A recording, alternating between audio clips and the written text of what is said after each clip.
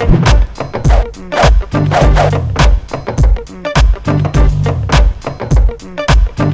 everybody, this is Anthony Arroyo from the AbletonCookbook.com, and today we're going to be talking a little bit about cue points. And cue points are something that people often miss, people who come from traditional DJ software like Serato or Traktor. They come to Ableton and they sort of miss this thing which is called a cue point, which is a basically it's a way to skip to a specific part of a song on the fly. And this can be all kinds of things. It can be, you can basically set a cue point in Traktor, for example, for the intro, and then another one for the breakdown, then another one for the hook, and then another one for the outro. And I'm not sure if there's some limit, but basically you can have as many cue points as you want. Within a clip in Ableton, there's nothing like this, unfortunately. So what I'm going to talk about today is a way to basically do the exact same thing in Ableton without using cue points. So we're going to do something a little bit different, but essentially it's going to be a cue point. So I'll show you how to do that right now. So as you can see here, I have a clip. In this case, it is DJ Deller's Romantic Call, a song that I'm very fond of, and it's already warped. As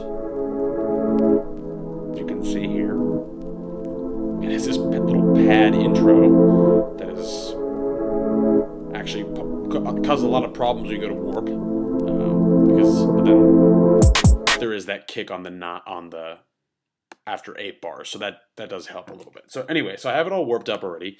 We're not going to talk about how to warp right now, but so I have it all warped, and then what I'm going to do is I'm going to get that over to the arrange view. So the way I'm going to do that is just going to control click or right click, depending on if you're on a Mac or PC, and I'm going to go ahead and cut and go over to the arrange view, and I'm going to just right click and paste. And of course you can do all that with the keyboard shortcuts as well, but I'm doing it with the menus just to make sure that everyone sees what's going on. So the first thing I'm going to do is I'm going to go ahead and I'm going to label the different parts of the song that I want to cue. So let's go ahead and listen to it real quick. Oh, and this is something that's really important here to point out. This box right here, if it is red, then the arrangement view is playing, or the session view is playing rather. That's what this little stack of rectangles refers to. If it is unclicked, then the arrange view will play. So you notice that when I pressed play, this turned gray, and that meant that actually the arrange view or the session view was playing. So make sure this is unclicked. Alright, so we have a little intro here, and if I remember correctly, it goes about 8 bars. Yeah, okay. So I'm just going to go ahead and right click up here and add locator. Just label it pad intro. So this is just for you, so name it whatever you want. Then right here, I have the drums coming in, so I'll just add locator, say drum intro, and then bass line. Okay, so the bass line is going to start about here.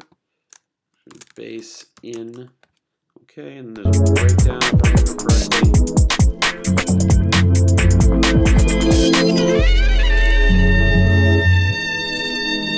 So the breakdown right here. Once again, right click, add locator, and rename. I gotta rename this. Rename first breakdown, let's say. And then the hook, I think, is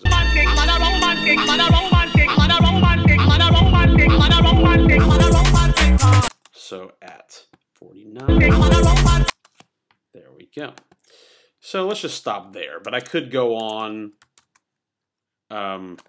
basically forever if I wanted to. I could do every single different part of the song, but that's will be sufficient. So now that we've got these all marked up, let's go ahead and split this clip. So I'm going to go ahead and do the same thing that I did when I did the tutorial about how to use Ableton like MLR. You're just going to split this by selecting the region you want to split off and Command E. You can also do it like this and select the portion you want to split and go to Edit and do Split like this. And this is really easy to do if you just do every other one. And then you can see that now they're all different clips. It's just handy, right? So then I'll go in and I'll rename them whatever name I had up here.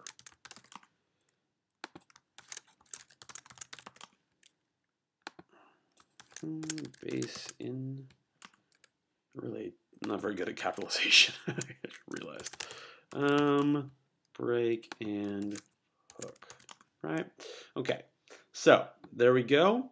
And then now I'm going to want to get all these back into session view. So how I'm going to do that is select the first one, hold down Shift, and select the last one, and it's going to select everything. And then once again, Command X is going to cut, and then Command V is going to paste. And now you can see I have a little stack of all the different clips that are all the different parts, which actually are all different cue points. So now we have to basically add follow actions for all of them, because right now if you'll notice, look, I'll play this one, fast forward a little bit.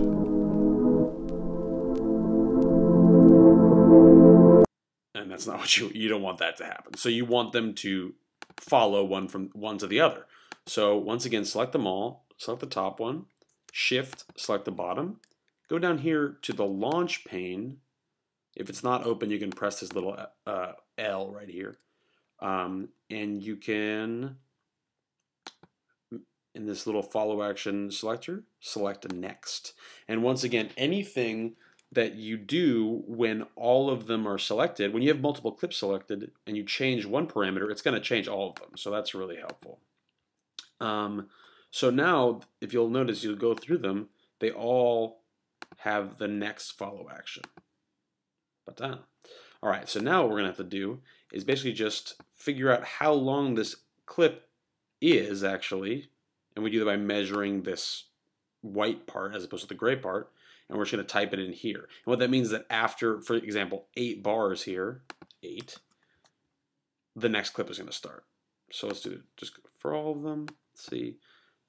We could also just subtract this. So 17 minus 9 is 8. This next one. Let's see. Okay. 33 minus 17 is 16, I believe. Hope so, right? And this one is going to be 49 minus 33. And that is also 16. And this one, we don't actually have to worry about because it's the last one. So we'll have no action from that one because there's no clip to continue on to. So if I click this one up here, they should flow into one another. So let's go ahead and see.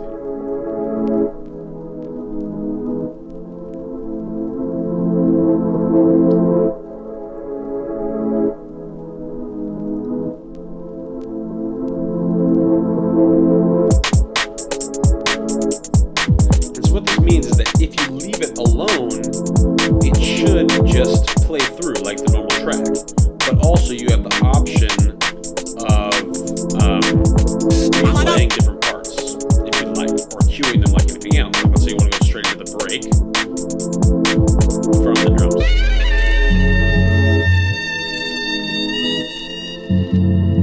And you want to go back in the intro or something.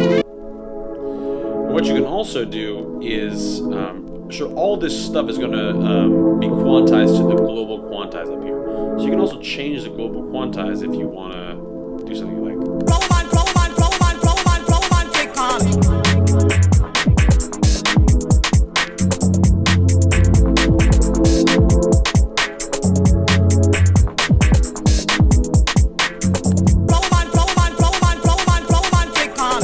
Something like that. So as you can see, once you've done all this stuff, you basically have the ability to make infinite cue points. If you'd really like to, you can make a cue point every bar. God bless you.